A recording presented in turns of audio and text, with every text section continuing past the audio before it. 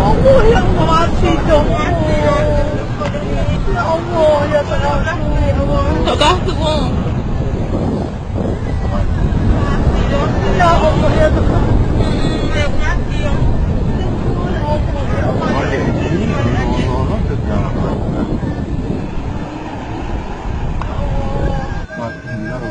Mati. Oh, beli kepala kaki. Ya Allah ya Tuhan.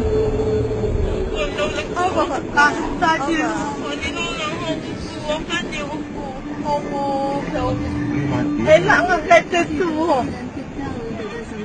Apa dah akak? Apa dah akak tu? Buah ni kata ni. Tiga buah. Ya Allah ya Tuhan. Ini dah mudah Allah. Tak tidur lagi ni laki ni. Ya Allah ya Tuhan. Ni hotel koloh ni. Ya Allah ya Tuhan tu. Nak pergi koloh ni kau tujuh ni. Nak pergi kot. Polis menafikan kononnya terdapat objek terbang yang tidak dikenali U.F.O berlega-lega di ruang angkasa Kuala Krai, Kelantan, seperti yang telah diviralkan menerusi media sosial. Menurut Ketua Polis Daerah Kuala Krai, Superintendent Abdullah Roning, pihaknya tidak menerima sebarang laporan daripada penduduk kawasan berkenaan berhubung kejadian tersebut. Video itu disebarkan oleh pihak tertentu tanpa mengetahui sebabnya. Selain penyebaran video berdurasi 1 minit 25 saat menerusi media sosial itu, ia turut mengaitkan sumber maklumat itu kononnya daripada Pertubuhan Berita Nasional Malaysia bernama. Berita yang diviralkan itu menyebut penduduk Kuala Krai, Kelantan dikejutkan dengan objek dipercayai U.F.O berlegar-legar di ruang angkasa berhampiran pusat cembung Batu Nang.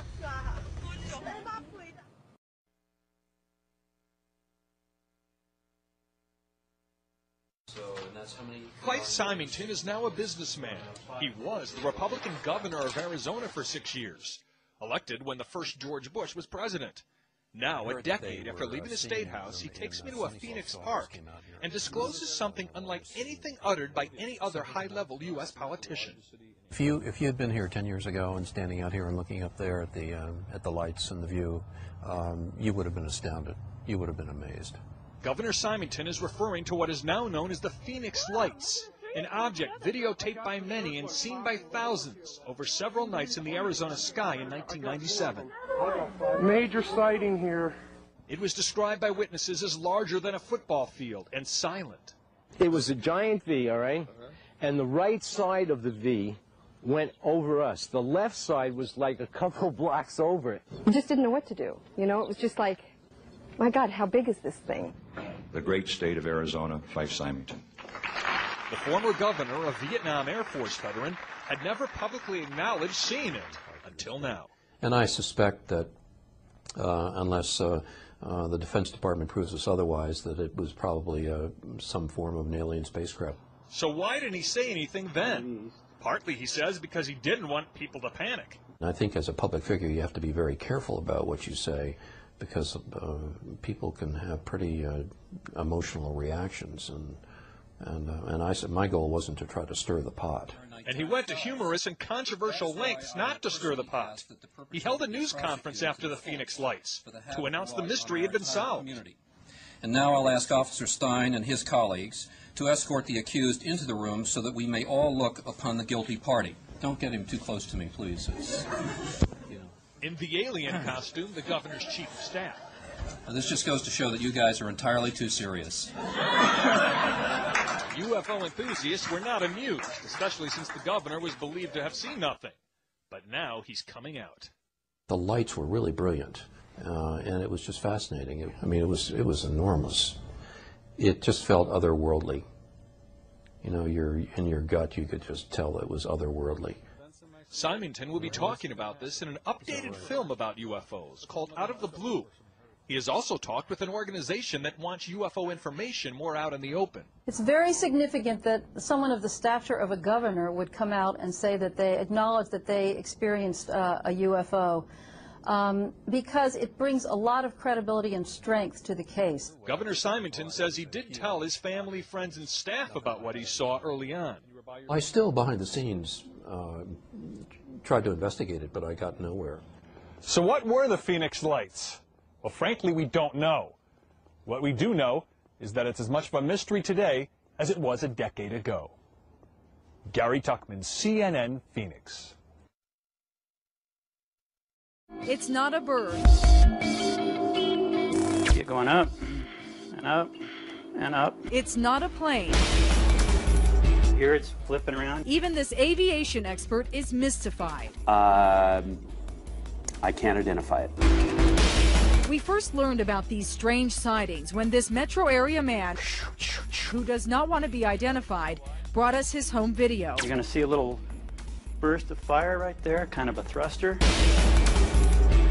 He captured the images on his digital camera from a hilltop in Federal Heights, looking south towards downtown Denver. Mile High is right about here. He says the flying objects appear around noon or 1 p.m. at least a couple of times a week. You're going to see it come in from the top, do a little loopy-doop. The strangest part is they are flying too fast to see with the naked eye. This is the video in real time. Poof, see it? That was it. But if you slow it down frame by frame, it's there. We altered the color contrast to help you see it. Here's another one in real time. This is what it looks like slowed down. We wanted to verify that the video we saw was legit, so our photojournalist came out here with his camera. He set up in the same spot on 84th and Federal, and he shot video from just before noon until just after 1. And when we slowed down our photographer's video, we saw this flying object. I would consider myself an expert. Aviation expert Steve Cowell is a former commercial pilot, instructor, and FAA accident prevention counselor. It's very strange. He thought he would have a logical explanation until he watched the video. That is not an airplane. That is not a helicopter. Those are not birds. I can't identify it. Cowell told us he knows of no aircraft that flies as fast. Because of the speed of the object, most people, I think, would miss it. Cowell did say there is one other possibility. Perhaps there's some sort of debris that's being raised up by some of the atmospheric winds. But in his professional opinion, as it fits the definition, it's an unidentified flying object. The FAA tracks all air traffic in Colorado and across the country. The FAA sent us a statement saying, "We've checked with air traffic control and no one has had any reports of the activity you describe, nor have any of our employees observed anything of this nature either visually or on their radar displays." The North American Aerospace Defense Command is located in Colorado Springs. It keeps an eye on the skies in case of an air attack against the U.S. NORAD sent us this statement. Our command center reviewed their records and they did not have any noted air activity in the Denver area during the times you indicated. There's the smokestack. The man who first brought this to our attention believes the UFOs are launching and landing near 56th and Clay in Denver.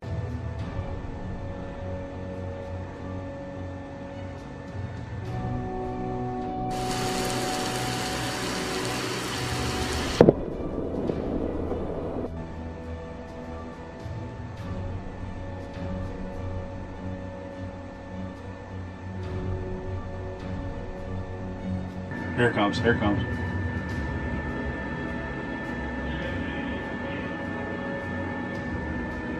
What you got? Yep. Well, the baby carriage came from the store. Stretching all the way from Texas to the East Coast.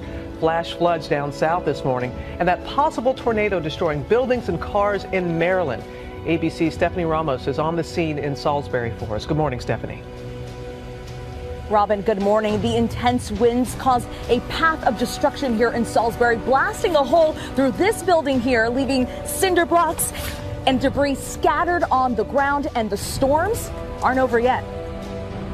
Lightning, fires and floods. In Maryland, a possible tornado touching down. It sounded like bulls were running across the the roof. The violent winds sending vehicles flying, damaging homes and crumbling buildings. Security footage even showing one car flipping across a parking lot.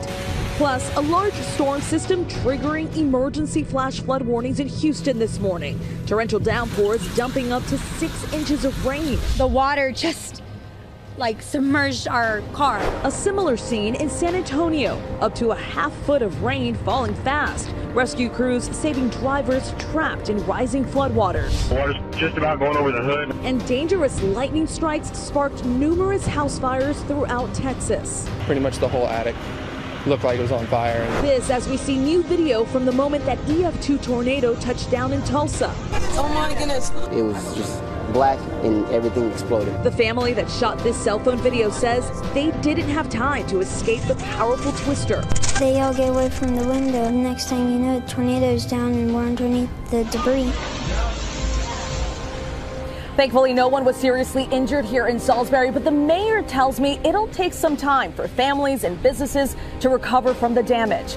Robin. Thinking of everybody there, Stephanie. Thank you. And now let's go to Ginger for more on the flash flooding threat. Millions on alert, Ginger. And more than a dozen water rescues already performed this morning in Houston. You can see some of the images coming out. New numbers now indicate more than 8 inches of rain has fallen in the last 24 hours. 6 of it came in just 6 hours, from about midnight till 6 a.m. So this is all from a stationary front, and it's still going. The flash flood warning still in place near Houston there. Mississippi back through Arkansas. That stationary front doesn't move a lot. It bubbles around, and that means you're going to see more rain. So Birmingham, Alabama, back through central Mississippi, even central Georgia.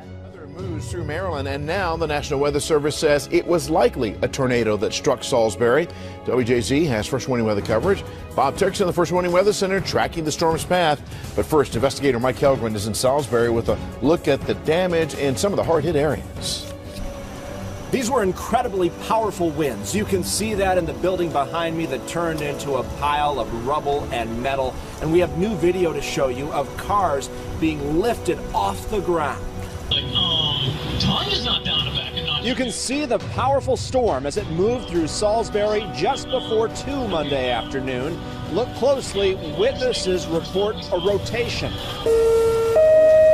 And you can hear Salisbury University's tornado warning going off. The bulk of the damage was right next to the campus. He was in the car over there. Can you imagine that? In the storm's wake, cars were stacked like toys on top of each other at this strip mall, lifted up, some with people inside. The wind picked up. We felt the glass shattering on the building. The awnings were almost ready to lift. This incredible surveillance camera footage shows the moment a Ford got tossed into the air. Look up, the trees are almost touching the ground, the wind's so strong, and all of a sudden, I was like, run to the back. I heard what sounded like a freight train above the store, and it sounded like bulls were running across the roof. And then after that, we came outside and everything was destroyed. At least one building collapsed. The strong winds downed trees and damaged cars and homes. But no one was injured, no one died. It's pretty crazy. It's like a weird anomaly for sure, because there was no warning. A tornado on Maryland's eastern shore is rare, but if confirmed, this would be the second to strike here in just 2 weeks. And I've been here for 40 years, and you always hear about tornadoes and you wonder what it's like to experience it. And we were very fortunate in that no one got hurt and minor damage. The National Weather Service plans to send a team here to determine if this was a tornado and how strong those winds were. In Salisbury, Mike Helgren, WJZ Eyewitness News.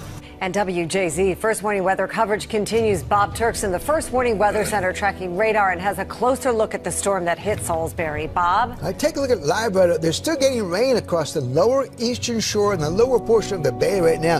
Just southeast of Salisbury, about Snow Hill, still some shower activity along the beaches there. Nothing around much of the rest of the region. Just a few sprinkles or showers are possible. Now we look into the storm that hit the Salisbury. Take a look at the Doppler radar. right inside that circle, if you see some different colors adjacent to each other, that shows some rotation. For just a very short time, maybe a minute or two, there was some indication that there may have been some rotation. So once again, the Weather Service will come out tomorrow and they'll look at the scene to see whether there was debris scattered in circular form. They'll be able to determine just about whether it was a tornado and how strong the winds were. Obviously, from that video, they had extremely strong winds. In fact, I've never seen cars rolled over like that, at least not in the Maryland area, not in a long, long time. So we're going to see any more storms later this week. I'll let you know in the first warning forecast coming up in just a few minutes. Back to you.